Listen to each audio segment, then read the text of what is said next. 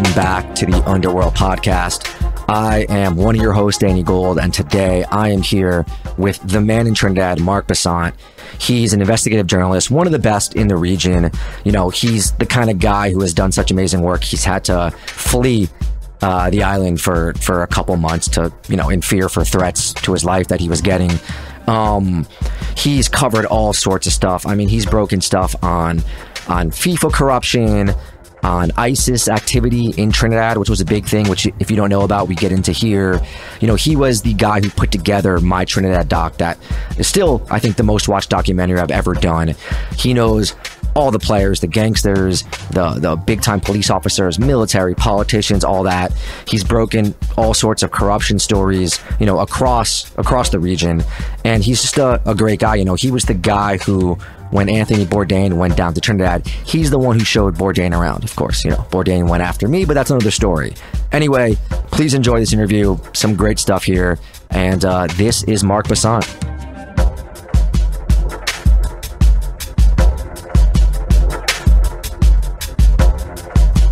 Thank you so much for joining us. I'm really happy to have you here. As you know, I've told everyone, you were the guy who basically made sure that Trinidad documentary I did happen. Without you, it would have been nothing. Still the biggest documentary I think I've ever done. But can you just introduce yourself to the listeners? You know, tell us who you are, where you're from, and what you do. First of all, Danny, thanks so much for having me. And, you know, our friendship goes a long way back, about at least, I'd say about 8 years. I've been a journalist for over 30 years, roughly. I started off very young, at the age of 17, but I went to Toronto where I did my BA in journalism, major in broadcasting. Prior to that, I did a lot of crime reporting and so on. Came back to Trinidad in 2006, where I covered crime extensively in Trinidad and Tobago. And in 2011, I delved into the world of investigative journalism, which I've been doing for the last 12 of the 30 years. I'm a senior multimedia investigative journalist and producer at CCN, TV6 News, and the Trinidad Express.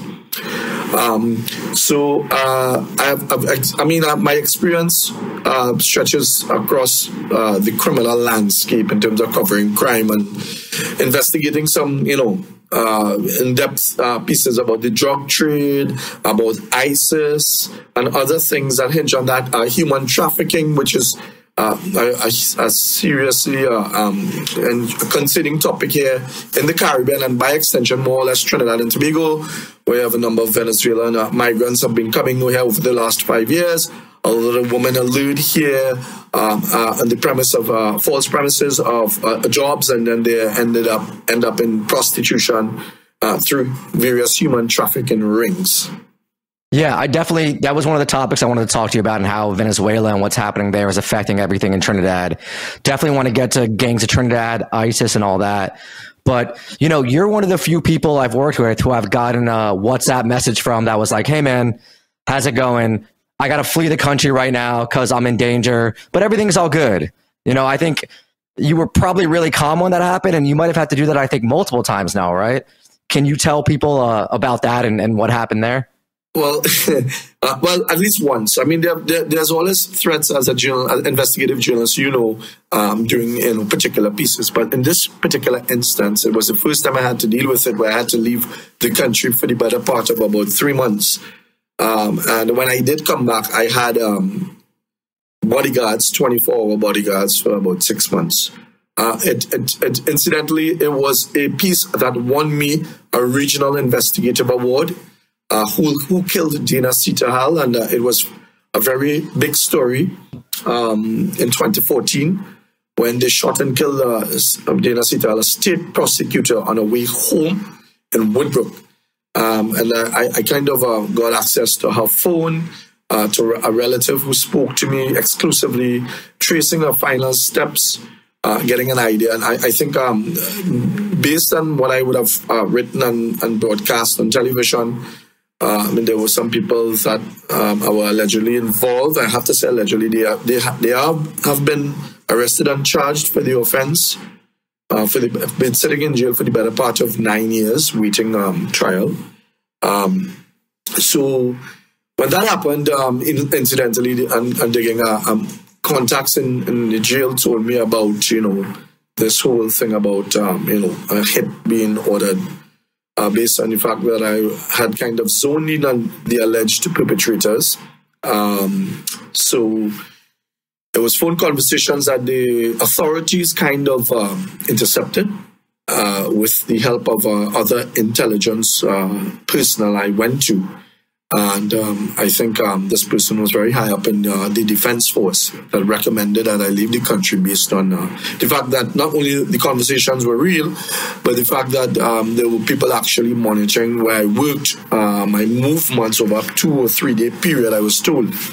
And as a consequence of that, I had a meeting with my CEO then, and this high-ranking intelligence defense force officer, who I'm still friends with and who holds another high intelligence position to this day in Trinidad and Tobago. And, you know, I owe him my life as well as other people who would have looked out for me. And it was, I mean, as you said, I was cool, but, you know, it was difficult, you know, as an investigative journalist. You know, I was offered refugee in Canada and so on, but, you know, I stayed at that location where I was for about 3 months, came back to Trinidad briefly, and I went to Brazil for the World Cup at that time.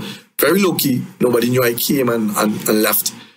So when I came back to Trinidad, you know, I told myself, you know, this is something that very few people would do and put their face out there when you're doing investigative journalism, especially on television. I mean, I do it on both mediums, but a print journalist, yes, will be known by name, but in most cases you wouldn't see their face. So sometimes it might be a little bit more difficult to identify that person. But if you're very upfront and personal with people on television, you know, it's much easier to pinpoint an investigative television journalist.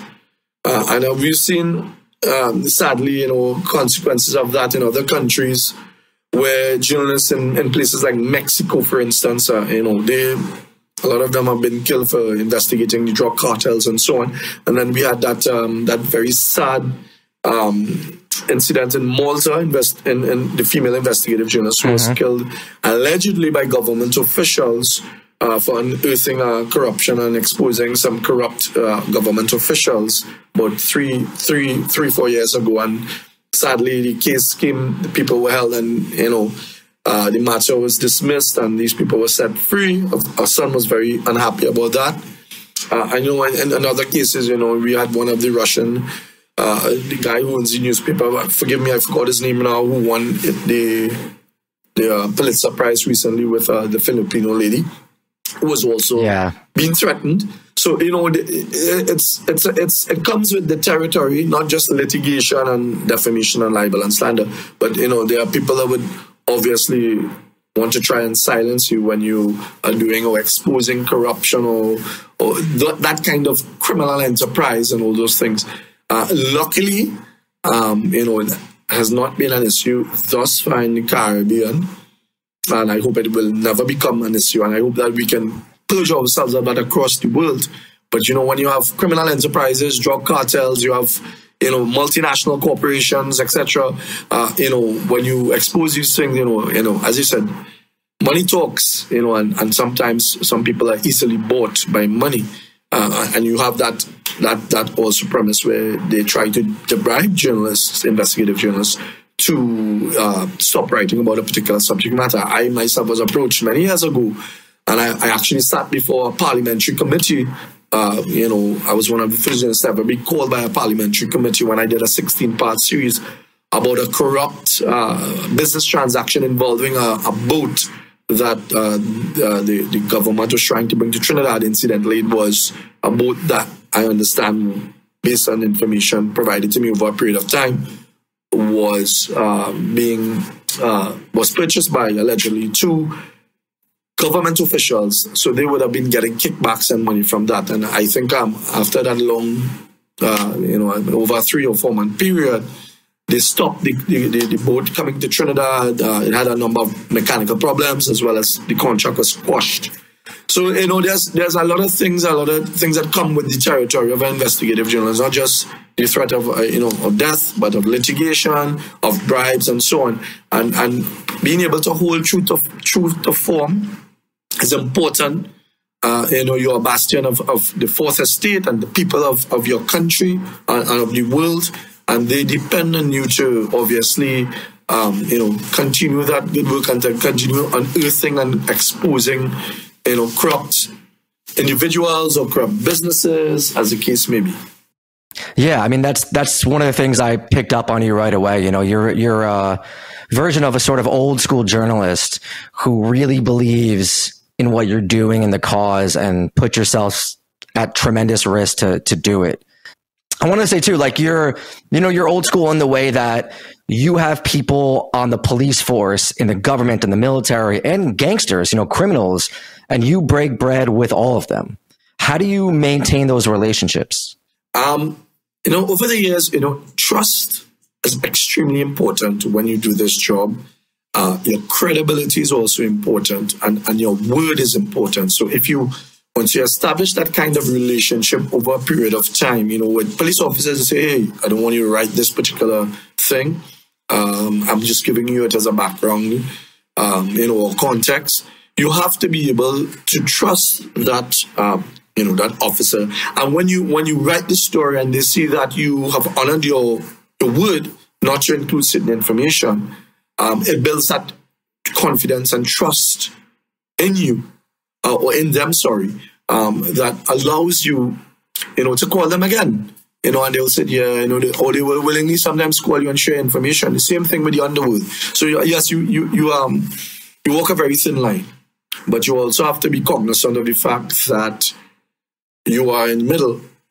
You will get information from the police, you'll get information from the underworld and other sources, and you have to be able to balance that and quantify it, of course, because, journalists is only as good as their sources, and it's important that you check with more than one source to verify a particular, story or information for a particular story. As we all know, at least 2, 3, 4 sources even is important. So, at least you get a consensus that if 2 out of 3 tells you yes, in most cases, it's a credible, the information is credible, or you have, in our world of investigative journalism, it's important to have a paper trail, have documents, apart from the word of mouth and all these things, to also in terms of protect yourself legally, and give the person or persons or business corporations or whoever it might be that chance to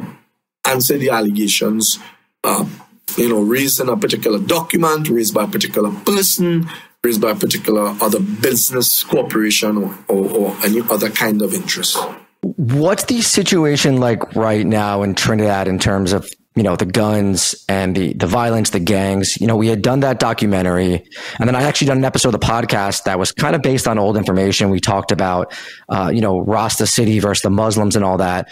But now it seems like it's really fractured into these smaller gangs.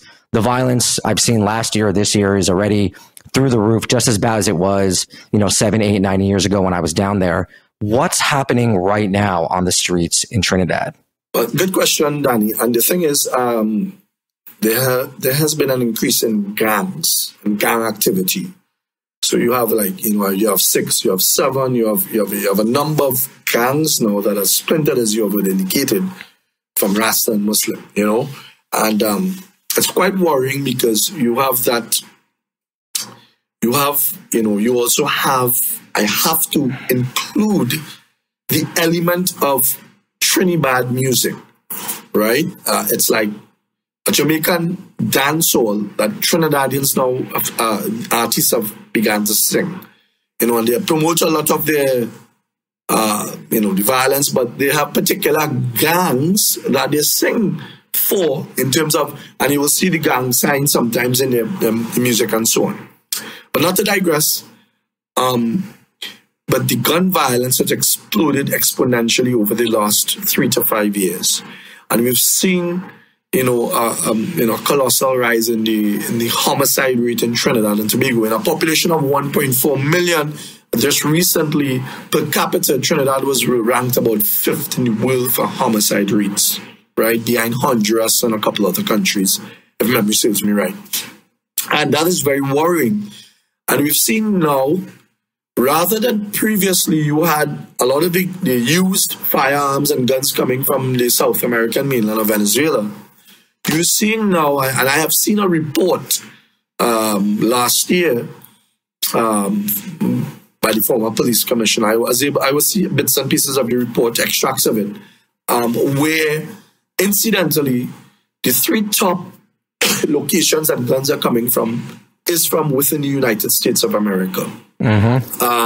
We have places like New York, Baltimore, Georgia, and I think Florida, right?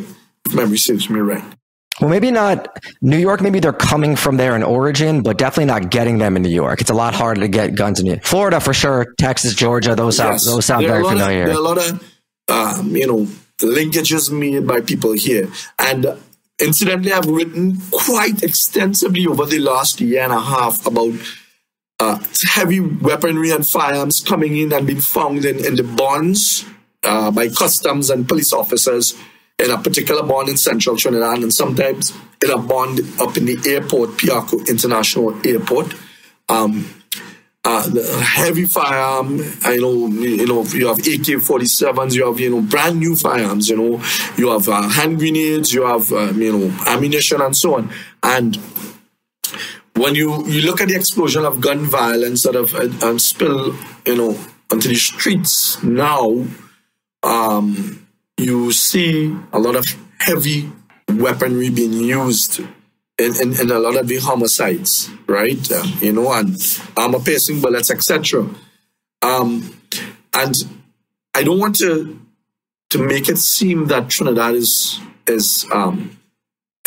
not safe everywhere. There are particular places, and you would know, anywhere you will let you go. It's rather, just choose not to venture there unless you know somebody who's familiar with the territory. But there are people who are involved in gang activities, and sometimes, I'm not saying all the time it happens, but sometimes this particular person might be out of a zone where they're not supposed to be, and they're shot and killed.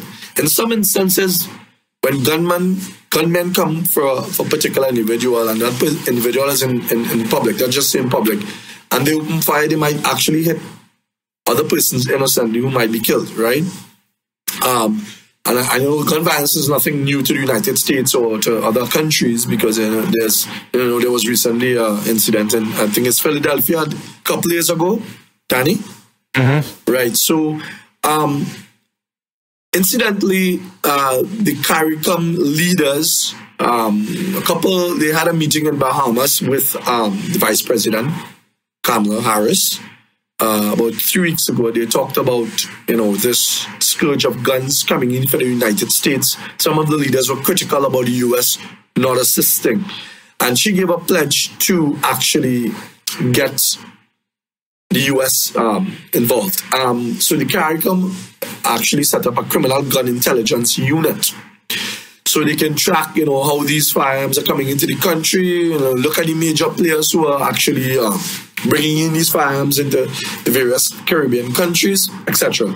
And, it's just incidentally, Blinken, U.S. Secretary, came into Trinidad yesterday, and he had a speech he made yesterday afternoon to all the CARICOM leaders, pledging the United States assistance in helping to get rid or put a stranglehold on this gun trade that is, coming, a lot of the guns coming from the United States into Trinidad. And he indicated that they had appointed a special prosecutor by the name of Michael Benary to serve as the United States' first coordinator for the Caribbean firearms prosecution. So we have an affirmation by the United States to assist these Caribbean countries in putting tightening a grip on this, this gun trade. Yeah, it's been a thing too. It's not just Trinidad, right? We have those kind of guns flowing from the U.S. into Mexico, Haiti, right? Wasn't that a big story recently with the gangs there and the coup and all that? And then Jamaica, it's been for decades. Jamaican gangs having guns smuggled into Jamaica from the U.S. I mean, that goes back to, I feel like, the late 70s, early 80s. It's been a tremendous thing, this sort of trafficking of guns out of the U.S. into countries like Trinidad and the damage the fallout that happens because of it. Correct. And it's, thankfully, we're not as bad as Haiti or anywhere near that, where gangs have actually taken over parts of Port-au-Prince, or Port-au-Prince, some people say, that, they are actually, they're held up in government buildings, and they have a stranglehold. And Blinken actually said that they are also giving the commitment to the Haitian president to actually help Haiti in that context as well yesterday. So I'm sure the Haitian president would have been pretty happy about that. And that is a very, very, very, very, very sad situation in Haiti now. Even journalists are not safe there. Foreign journalists even are not safe there. I remember there was a journalist that was actually kidnapped and was recently, a couple months ago. Right. Luckily, she got out. They released her. But the atrocities of these gangs, killing innocent men and raping their wives and their daughters and so on, they seem not to be, they don't account to anybody, and they're not willing to even relent or meet and discuss any kind of things with the government of the day.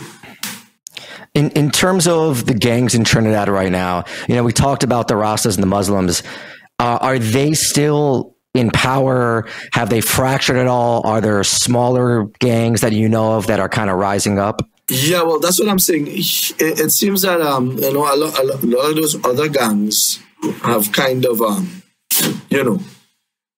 those gangs obviously still there, but I think there's some of the younger ones have gravitated to other gangs, gangs that, I guess, as I told you, they have the 6, 7. They have a number of gangs that have sprung up over the last 3-4 years, where the dominance of the Rasta and the Muslim city is not. It's spread out a little more now, so than before. So you have a different type of psyche associated with some of these other gangs, where before you had a particular order, you had certain elders of these gangs, or as they say, community leaders. And many years ago, they all met and tried to think of a peace treaty. Now, it's rather different. There's very little logic, by some of these gangs and their leaders, and they continue this infighting, and they're very bold-faced in how they perpetuate their crimes. There's very little regard for life and even for people walking on the streets. And it's sadly sometimes people are caught in the crossfire, as I told you, in areas, in public areas even. So it's not frequent, but it's concerning enough where you see that. And then, we've looked at the impact of cartels in Venezuela and how they've used, and other sort of international drug trafficking groups and narcotic trafficking groups have used Trinidad as a way station and sort of, brought cocaine over from Venezuela, large amounts, to be sent to the US or to Europe. Is that still an issue on the island? Well, Trinidad has always been one of those major transshipment points that, drug traffickers have been using. And it has also been a gateway now for other contraband to come through there. So you don't just have drugs and guns, but you also have, which has morphed, incidentally, over the last 5 to 7 years, human trafficking. That has become a seriously big business, where you have criminals, you have law enforcement personnel attached to these Venezuelan gangs that help to fuel the trade. And it's big business here, where you have 5, 10, 15 women locked away in a house. Yes, their passports are seized. I'm just taking in one instance. They're made to go to a brothel and work and have sexual relations with up to 30 men a night sometimes, depending. And that has been a thorn in the side of the Trinidad and Tobago law enforcement authorities, where we have not been able, we barely made it back to tier 2 in the last US report about 3 months ago, where they dealt with human trafficking. You know, tier 1 is the highest, and I think tier 4 is the lowest, or 3. So we're kind of like in midway still, but we were just tethering on that 2 week, almost dropped to 3. I was having a conversation with a former head of the counter trafficking unit, who expressed a lot of concern because, you know, it's like when you cut, you know, the head off of one of the hydras, 6 more pops up, and it becomes something very lucrative where a lot of young people and their networks are getting involved in this, opening bars under the pretense of bars, and then they're running brothels and prostitution and exploiting these young women who come here in search of a better life because of the situation in Venezuela, which has been, you know, over the last couple of years bad. You know, we had a lot of them that came here to Trinidad and Tobago illegally and were given status to work and reside here for a period of time. And they kept renewing that over a period of time. Recently, they renewed it for another year where they're allowed to work here and also get free medical care, as the case may be. The only problem is that, you know, they're not allowed to actually access the educational system in Trinidad and Tobago for their children. So they actually have to pay for private lessons if they want their children to learn and you know, to read and write, etc. But so it's a whole, you know, that societal problem, and then you have all these other criminal elements involved. So it's, as I said, it's a very worrying you know, trend, and it continues to morph regardless of how much they've been trying over the last, and I've covered a number of stories about human trafficking. I've done extensively work in the Caribbean, and Trinidad seems to be one of those countries where human trafficking in the Caribbean is huge comparatively to the other countries, which are of a lesser extent, right? But certainly it is something that we need to address, because there's this potpourri of criminal you know, ingredients being mixed in, not just the guns and the drug trade, but now you have the human trafficking trade. And I think it's considered one of the biggest trades, illicit trades in the world, if memory serves me right. It was like, I think it was at the top of the list recently, you know, because we also have those networks in Europe and other areas in Asia and Africa and so on. That is quite extensive. So there's certainly a problem that the authorities need to address, but to do such, you also have to stamp out those corrupt law enforcement officers that range from Coast Guard officers to the immigration officers to the police officers to immigration officers, if I didn't say it before. So it is certainly something that needs that kind of attention, so that we can be in a better place, hopefully in the next 2 years or 3 years, and treat these people with the respect that they deserve, these women, these young men who are trying to get a better life, not only for themselves, but they leave children back in Venezuela and their parents, so they have to send money for them. And in some cases, or in most cases, a lot of them don't know what their daughters or their wives or their sisters have been subjected to here in Trinidad and Tobago, until sometimes it comes out in the media, or they go back to Venezuela after a period of time and they relate their story to, you know, the Venezuelan media or other personnel. Yeah, for those that don't know, Trinidad is very close to the border or to Venezuela. It's a short boat ride away. So as things have gotten a lot tougher in Venezuela, as the economy there has continued to collapse, especially over the last 10 years or so, you know, a lot of people have fled Venezuela and a lot of them have gone to Trinidad. And Mark, you know, are the people who are doing the human trafficking there, are the people who are running these brothels, are they Venezuelan gangs? Are they Venezuelan gangs or criminal organizations that have formed alliances with Trinidadian gangs? And even besides, you know, human trafficking, is there a presence now of Venezuelan criminal groups in Trinidad and Tobago? Well, good question, Danny. And the answer to all of the above is yes, but not with with the extensiveness. A lot of the Venezuelan gangs have their ties in Venezuela, so they're not. Well, I'm saying all the trafficking ties are there, and they're there. So what they do is that they would get the criminal elements here in Trinidad involved, and they have. To be honest, there's also I wrote a couple of years ago about the Chinese mafia also having that kind of relationship where they have a lot of young women they traffic internally in their organization. And quite incidentally, as you talk about that, I remember meeting somebody that I know who is allegedly he's in the underworld. He has been in and out of jail, and he told me that when I wrote that piece, one of the guys called him and wanted to kind of silence me for about 25,000 US, and he told him he couldn't do it. I'm just telling you that I only learned that about within the last year. I was shocked. I wrote those pieces in 2021.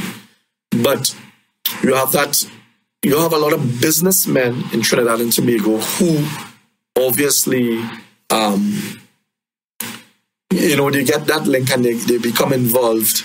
And, as I say, when you have that link and you have those linkages, you have people here now transporting the women from the rendezvous points in Citrus or even Chagaramas even, or Erin, which is in deep south.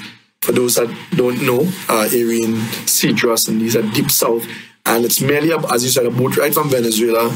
It's the closest point between Trinidad and Venezuela is about 7 to 8 miles, which is about, pretty much where you can actually, on a clear day, see Venezuela from the southwestern peninsula of Trinidad and Tobago in Sydney areas. So you have those businessmen who are front legitimate businesses, bringing in these women and having them there and locked in or under the guise of working at the bars. Sometimes they work at bars because that's a lot of the jobs that they do, but then they also illicit sex. And then they have landlords that actually, I remember during COVID, a lot of them had actually, instead of taking, people weren't able to pay their rent, these young Venezuelan women, they asked for sex in exchange. It's only recently somebody had, a young Venezuelan woman came out and talked about that on social media. So, there's a lot of exploitation outside of human trafficking, but some of them who are working or trying to make an honest living is also exploited by those that they live by or work for legitimately. And then in terms of the drug dealing in there, is that a thing where, is it Venezuelan groups that are bringing it through the island, or is it other groups that are using Venezuela as a base, maybe getting it from Venezuela, getting it in Trinidad, and then bringing it to Europe or the US? Well, the drug trade has really evolved over the last few years. So you have a number of new players. So as I said, you have your Venezuelan links. They have their people here in Trinidad. They have law enforcement. Then they have people here who have links in Venezuela who also get their people to bring it across here. There are people that they have working in the shipping agencies, sometimes in the airports as well. So they coordinate with these people who they pay to get the drugs out of Trinidad and Tobago, sometimes up to Europe or to North America, as the case may be. And the networks have obviously grown over the last few years, and drug traffickers and the networks have gotten even smarter in how they conceal, cocaine or marijuana. In some cases, I remember not just putting it in food, but actually in electronic items, and where they're padding tires, car tires, and so on. So they become very innovative in how they hide the contraband and try to get it out of Trinidad and Tobago to Europe and to North America. You're mentioning these other groups and the sort of multifaceted way that drugs move through the island. In the documentary we did, I think that was back in 2014, we talked about the big fish in Trinidad, the sort of people in the big houses up on the hills who orchestrate the drug trade but aren't involved in the violence on the ground level, have government connections and kind of get away with it because of that. The people who wear the suits. Is that still an issue? Has there been any progress made in sort of cracking that level of corruption, that level of businessmen who's actively involved in the drug trade? The answer to that question, short answer to it is no, it hasn't changed. As I said before, in a country like Trinidad and Tobago, and I guess a lot of other countries across the world, money talks, right?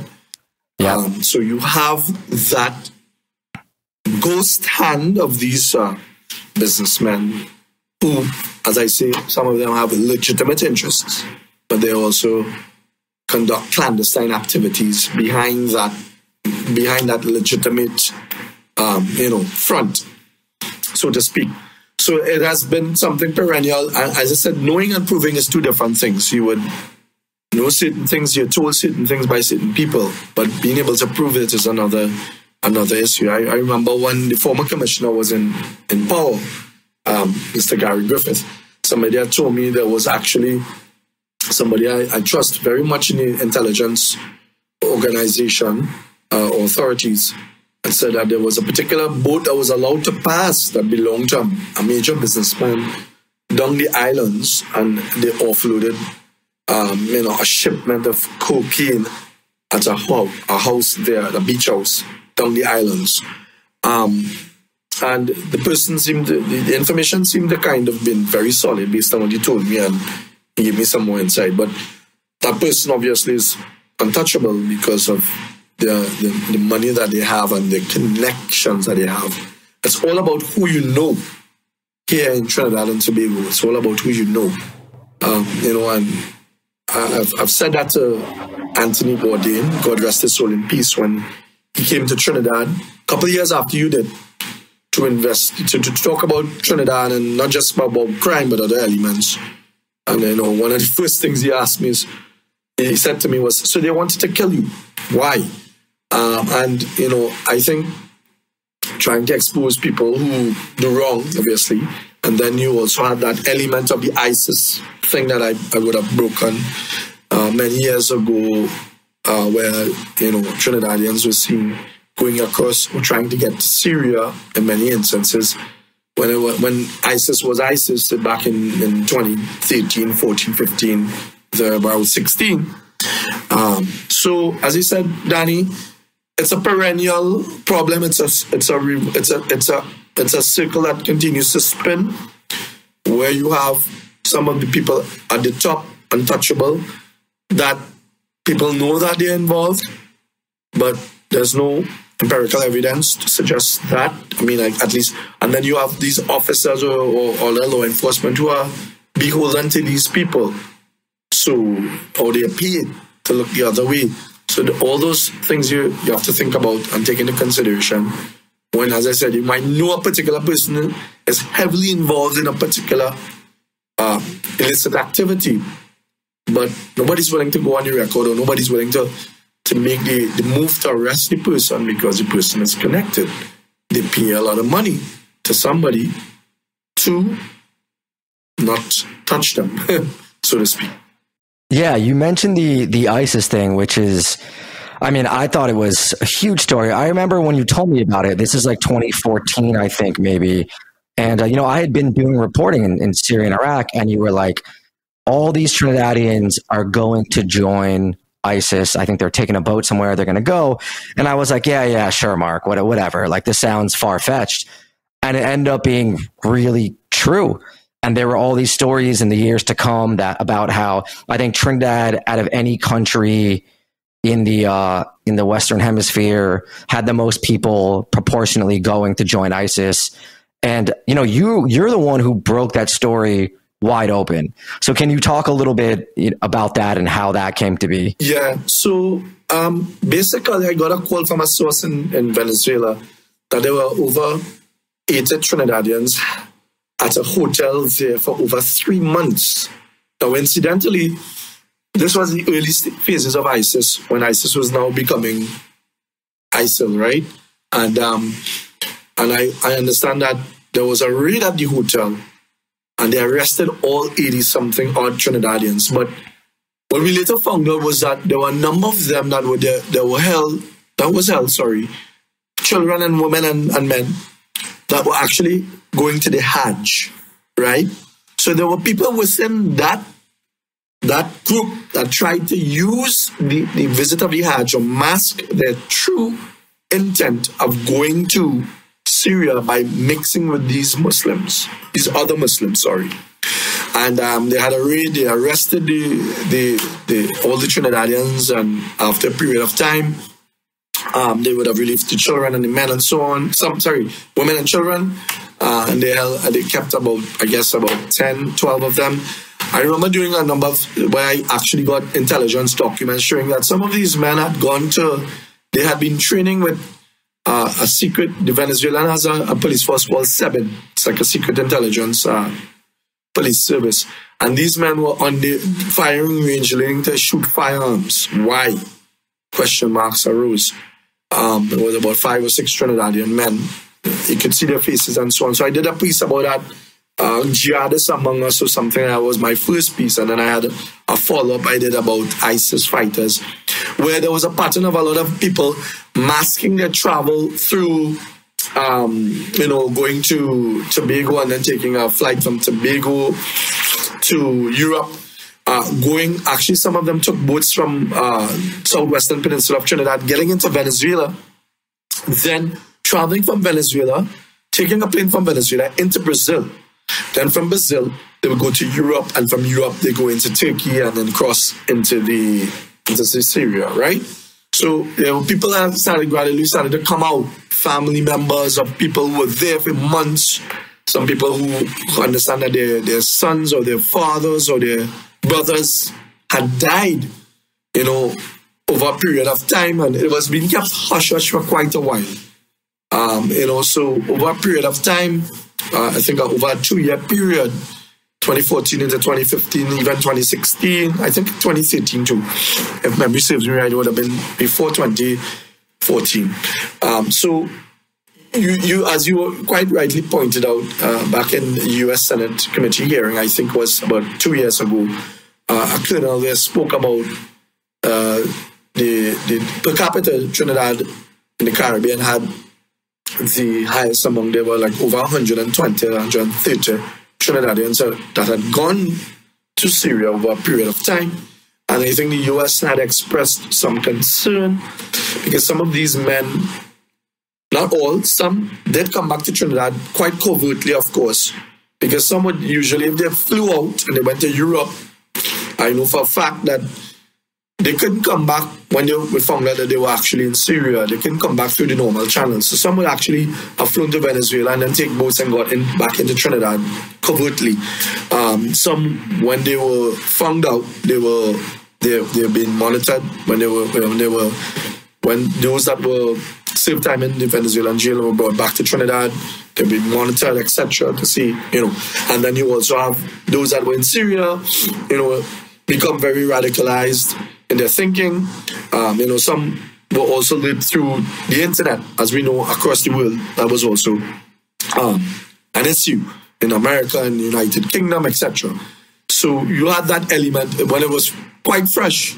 And a lot of the Trinidadian, black Trinidadian men, some of them inculcated, adopted Islam as their religion, right?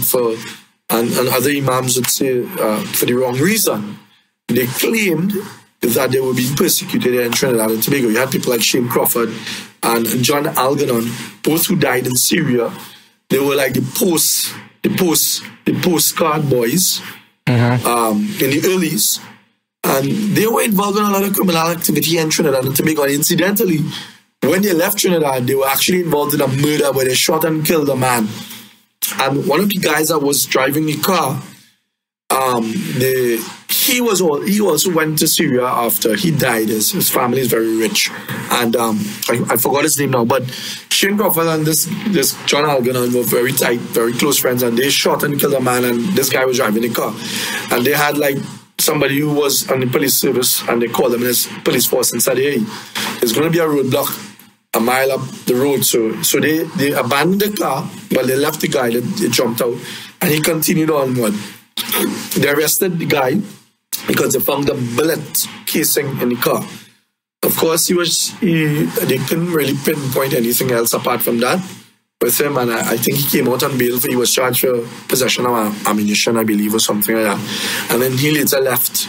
He fled the country and he went to Syria. And his family never spoke to me on the record, but I understand that he would have called them a few times on Skype. I was privy to screen grabs, and some people who had sent it to me. They were very, I guess, they were very hurt and disappointed that he probably chose that path. So, you had that element of secrecy for quite a while until, within the second year, a lot of people came out, families and relatives of those who went or they married and they took their wives, or they took women with their children under the pretext of, we're going for a better life, not knowing that in some cases, some of them really told the media later that they never knew that their husband or the person that they had just recently married was going to fight for ISIS.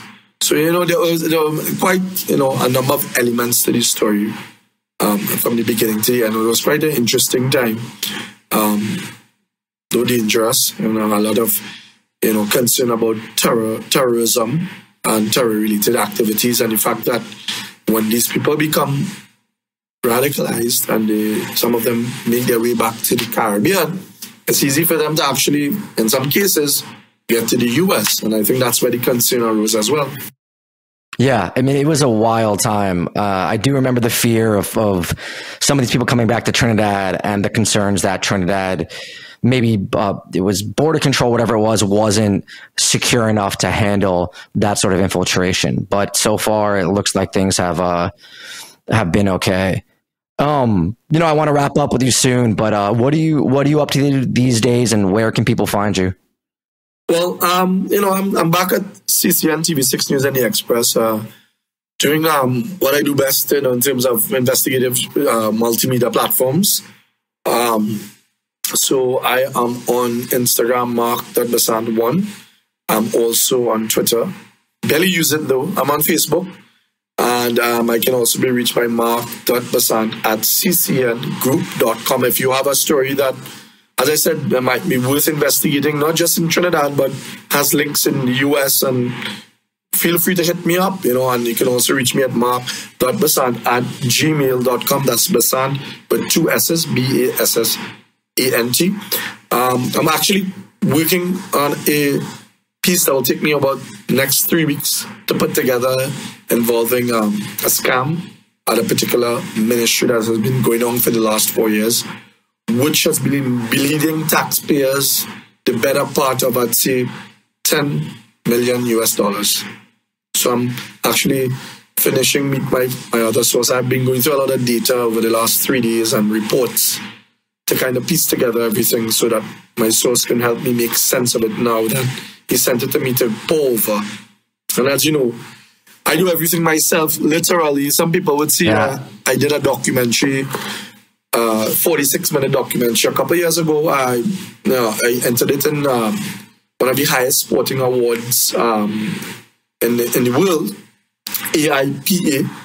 I had to deal with Trinidadian former football president John Williams, where a lot of the money was being, there was no one was accounting for the monies that FIFA gave to the Trinidad and Tobago Football Federation under his tenure for quite a while. And over, I think, a 4-year period, I was able to get information that he was a contractor that apparently had basically contracted himself to do the job, and he went to Panama and he met a guy, he bought the material, and there were bank accounts that I was able to access through the help of some people, where we found a bank account. He had money in Panama and was putting allegedly money that he got from FIFA, and he was enriching himself, so to speak. He has now passed. God rest his soul in peace. I did that piece in 2021, I believe. So I'm not adverse. I've done cross-border investigations in Jamaica. I've gone to Canada, the US, where else? Venezuela, Guyana, and so on. So there are times when the story would take you out of the country as well. And I always encourage cross-border collaboration, because sometimes you might get information that is relevant and pertinent to a story both of us are working on, and I can also help you on my side So, you know, anybody who knows of any stories that are worth investigating and has links to Trinidad, you know, there are a lot of stories. I've kind of have a little partnership with the OCCRP, the Organized Crime Reporting Crime Corruption Project. So I'm linked with some reporters there from Greece and South Africa. I also was just recently contacted by Al Jazeera, one of the head guys there from England, came to Trinidad to see me. And they're quite interested in this region and doing some investigative stuff. And as I said, this is also a haven where a lot of businessmen and a lot of people who try to hide their money go to the Cayman Islands, Turks and Caicos, other offshore accounts. So the only problem here in the Caribbean is that our access to data and information sometimes is problematic, whereas in the bigger international investigative entities, they're able to access information that I might not be able to. So I kind of piggyback off them and they piggyback off me in some cases to assist one another. And that's what cross-border investigation and collaboration is about. Awesome. Thank you so much for your time, Mark. I really appreciate it, and for helping me back all those years with the documentary and everything else. And looking forward to seeing what else you do, man. I appreciate it, Danny. And I know, hopefully I'll be in New York soon, so we can go hang out. You know, I mean, it would be nice. Yeah, like last time, man. We'll hang. Yeah, for sure. You know, COVID had kept me, like the last time I was in New York was late 2019. I went to my Yeah, it's been a couple of years. Yeah.